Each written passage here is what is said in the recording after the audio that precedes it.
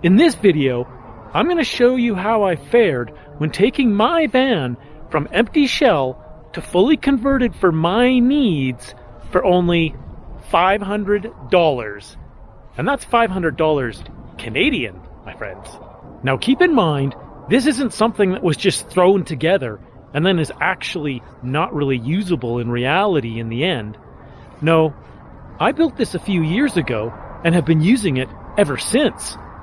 So you also get to hear how it's worked out in the past 6 years. Now keep in mind, this wasn't a challenge to cut corners. This was to merely limit the build to what I need, being guided by my minimum viable build MVB method. I'll link to a video about that at the end of this video, so you can check it out if you find this interesting. Now, in addition to having only what I need, I did need the van to be comfortable enough so that trips of unlimited duration were feasible. In other words, I didn't ever want to have to stop a trip because I felt the features or the comfort of my van was not up to par. Now, I did have a long list of other requirements, so let's go through them one by one. First, the van was not to be used for extended periods below freezing, so it was pretty much only needed for spring, summer, and fall travel. It needed to have a full twin bed and mattress. It needed wall and floor coverings, a way to store the bike inside with minimal disassembly. It needed to have a minimum of 250 liters or 66 gallons of storage for sports gear, clothes, food, and kitchenware, and also a minimum of 25 liters or 7 gallons for water, fresh water.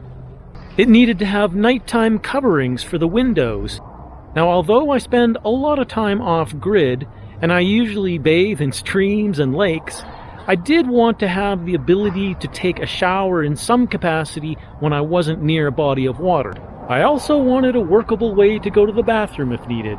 It also needed to have a basic kitchen, and by that I mean a stove and food cooling, and also a table and a chair, so that if I wanted to cook and eat outside, that would be possible. So that kind of meant that I would need a portable stove if at all possible. It also needed some ability to charge my electronics, so that would be a phone, a camera, my netbook, and a watch. I also wanted to have a plan for some sort of ventilation if needed, and lighting. And finally, as a bonus, a USB-capable stereo would be great, but that's maybe asking a bit much. Wow, that is quite the list. Are you curious how it turned out? Let's go take a look. Honey, sweetie, come here, you gotta see this. Some crazy lunatic on the internet is building his van for $500. Yeah, he's probably using cardboard and duct tape. There's no way he's gonna be able to put in a red cedar sauna for that price. Maybe a charcuterie table, though. Okay, let's start with the walls. I purchased 2 1/8-inch Luan mahogany plywood sheets and attached them to the walls with self-tapping screws. I cut them nicely to fit the contours of the van walls, and added hooks along the top for coats and other clothes. The total for this? $44. For insulation, I didn't use any. I know some people find this shocking, but I'm not using it in winter or sitting in it in extreme heat all day. I have warm bedding and sleeping clothes, and since most heat is lost through the head, I wear a toque on very cold nights. On very cool mornings, I find that when I turn on the stove to heat up a hot drink or cook breakfast, it also heats up the van very quickly. Stoves put out a lot of heat. You might as well make it do double duty. As far as dealing with hot days, I open the rear doors, and I have a mosquito net with magnets glued to it that I attach across the back opening. I also have a small battery-operated fan that I hang from the ceiling right next to where I'm sleeping. Total cost for these things, $12. For the flooring, I bought a sheet of 3/8-inch plywood for the subfloor. I topped that with vinyl click-together laminate. I easily found a box online that was left over from a house renovation for only $20.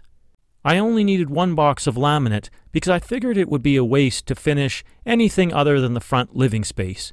Below the bed and in the rear where I store my bike, I've left the bare metal of the van.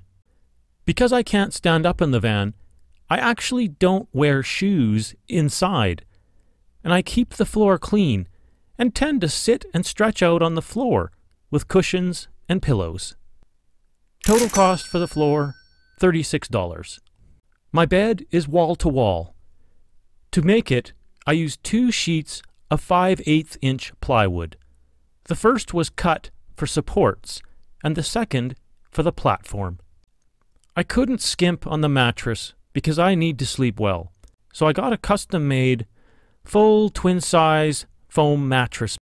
It's got a layer of 2-inch firm 2036 foam topped with another layer of 1.5-inch, 0.5-inch waffle 2026 foam.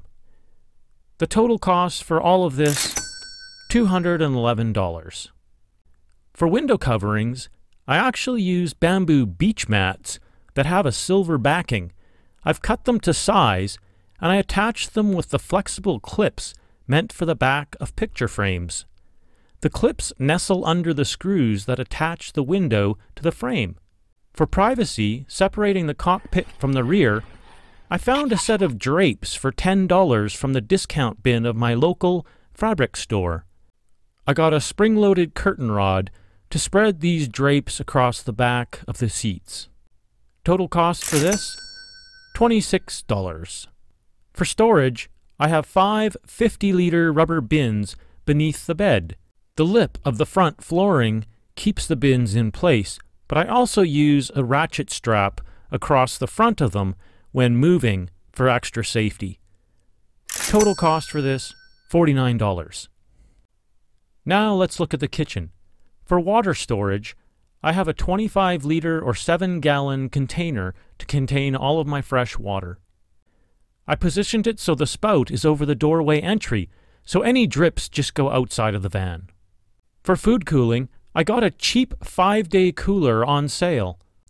Even though it's inexpensive, it still holds ice very well, and I tend to only have to get ice every 3 to 5 days, and I'm at the grocery store anyways, so it's not an inconvenience. I also bought a 2-burner portable white gas stove online for $50. To help with cooking outside, I got a lawn chair and a plastic table. And as mentioned, I tend to sit on the floor in the van, so when the weather isn't nice, I can also cook with the stove on the floor while a window or the door is cracked. Total for my kitchen, $141. As far as keeping clean, I tend to swim a lot in lakes and rivers. If I'm in a remote location and I don't have any water source nearby, I bought a $5 garden watering can that allows me to shower outside. I simply pour the water over my head. The can has a surprisingly excellent shower head. For my bathroom, if I have to go in the night, I have a pee bottle. Now ladies might find this rather unusable, but you just add a shiwi and then it becomes much easier. For lighting, I bought a $4 LED lantern from my local dollar store. It has a triangle of 3 panels of LEDs that provide light in every direction. Although I started with it like this, I eventually took it apart and separated the 3 panels and added long lengths of wires, allowing me to mount the panels separately along the roof, while mounting the base of the lantern above my bed with the switch. For power charging, I only have a phone, netbook, camera, and watch. And I'm not stationary for more than 2 nights, so I find that I can keep all charged while driving using a $20 second-hand inverter that I found online. It simply plugs into the accessory slot of the dashboard. For storing my bike, I made a garage in the rear of the van that takes a mere 11.5 inches of depth. I'm able to load and unload the bike with no disassembly. I merely have to loosen the handlebars and turn them sideways. Also accessible from the rear is more storage underneath the bed. So the total for my van was $515. Yeah! I know it's not exactly 500, but it's pretty close. Oh, and the bonus stereo item? Well, I did find an inexpensive USB-capable one with mounting kit for $129. So with the bonus stereo, my total was $641.